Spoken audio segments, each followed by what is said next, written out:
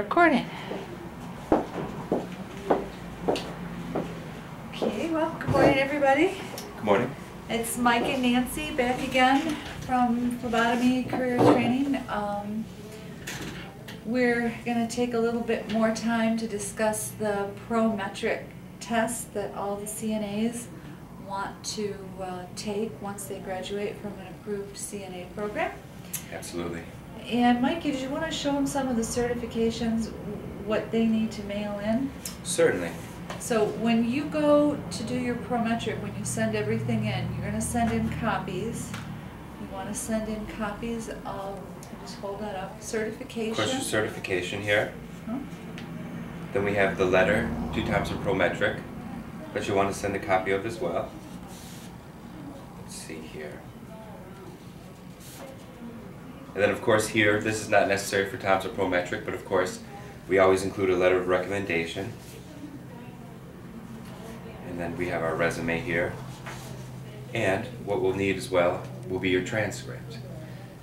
So the 3 things that you have to make copies of to send to Prometric are your transcripts, your letter of course completion, and your certification. In addition, you can go to the state Prometric website. Everybody has, according to each state. This is the Michigan Nurse Aid Competency Evaluation Registration Form. And when you fill one of these out, you want to fill it out in its entirety, and your school should help you fill this out. One of the things that you want to keep in mind, it says, have you been previously certified as a nurse aide in Michigan? Now, if you're working in home care, if they're working in home care, or if they're working in adult foster care, you're not a CNA. The definition of a CNA means that you're working in a convalescent home or a hospital under the authority of a registered nurse at all times.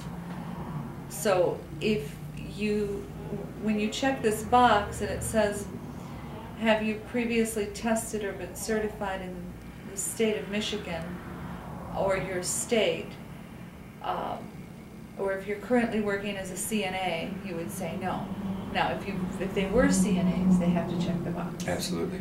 If you ever took the exam, that means that you at one time were registered, and you have to check the box. So then even if their time has lapsed as a CNA, they would still be checking that box. Yeah, and the important, that's a good point, Mike. You have 1 year from graduating from your class to take this exam. Our advice is don't schedule your exam really close to when your period ends, because a lot of times they're booked, and even if you're a few weeks past that date, you're going to have to take the course all over again now, and that's a lot of money. So you really want to take your exam right, schedule it as soon as you can after graduation. And speaking of the exam as well, it's always recommended, if possible, to take a brief refresher course before, just to review your skills and whatnot, to have that confidence going into the exam. Yeah, and I think confidence is really important. It really is. Oftentimes the nerves of the exam itself can cause an applicant to misperform a skill or something of that nature, which they could have, under other circumstances, easily fulfilled the applications of that skill. Absolutely. I have to agree with you as far as like a type of review or boot camp. The nice thing about the boot camps is that once you get your authorization to test in the mail, again, that's your form that allows you to schedule an exam. With a lot of the boot camps that they have, they range anywhere between $50 and $100. The nice thing about the boot camps is they give them 9 skills. Yes. And they review for 8 hours 9 skills. Now remember, they can test you on 21. If you go to the boot camp and then test out at the boot camp, like the following day, you'll know exactly like 3 out of the 9 that you've reviewed. They have familiarity with their tester. Yes. From the boot Yes. camp, and so that those stress levels are kind of reduced by attending a boot camp, because many boot camps will test you out the following day or that week. So yeah, I agree. I think that would really help them. With your Prometric, remember you're going to send in a check or money order for $76.50, and then the day that you go to test, you have to have a check or money order made out to the institution that you're testing at for $100. So the total fee across the U.S. is $176.50. Yes. So a lot of students, you know, they sometimes they forget what they need to send in, and we wanted to review with you what important documents you need to send in. And once again, don't ever send originals, because very rarely will you get those back. If I could ask you, Mike, what are some of your, you graduate a lot of the CNAs, you Yes. make out a lot of their certifications. Absolutely. What words of advice do you have to these people, if you could? You know, speaking of the form that they're going to send in to Thompson Prometric, one thing that I'd like to point out is it's very important, as Nancy was saying, to make sure that you take your time to properly fill out the form itself. Every once in a while there'll be a situation where a graduate doesn't fill out the form properly, and then thusly they're delayed in taking their exam. You know, and as we spoke about, you always want to try to schedule your exam as soon as possible upon graduation. Absolutely. And that would really be the main point that I would like to make about that, is just make sure that you take your time and review it carefully. If you have any questions, call your school, speak with an administrator. They can walk you through the form, and they're always happy to do that, you know. Yeah, and you know, I just have to say, you have to learn how to deal with the stress levels.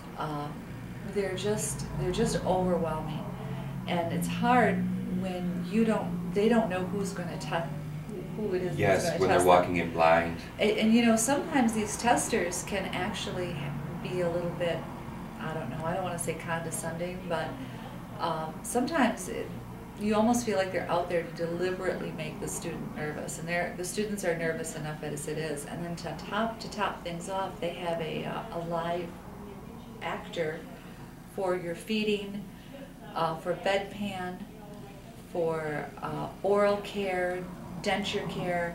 So now compounding that, they've got that one nurse who's an authorized tester, who they don't know if they're going to skew their results. Yes. Some people are nice, some people aren't so nice, just like nursing school. And so you don't know. So you've got that, you know your material, but now you're stressed because you're not sure how these people are going to react to you. And then you also have a live actor. And did you know the live actors, they're not allowed to tell the student if they're doing it right or incorrectly, yes. Yeah, I mean, they may not even say anything to you, which even makes it more awkward. Because if you were with a real patient, you know, a real patient will greet you. Yes, yes. They'll if you put a pillow out, offer them a pillow behind their back, they'll say, "Oh yes, thank you, that feels better." A lot of times these actors won't give them any feedback whatsoever. So you have to remember that if it's 4 to 5 pillows for positioning, if you ask them if you put 2 pillows to position them, and you ask them if they're okay, they're not going to tell you. Or they may say, "Yeah, I'm fine," but that doesn't take away from the fact that they still have to do the Yes. 5 pillows. Do you know what I'm saying? There's the 5 skills are as such. Hand washing is with all of them.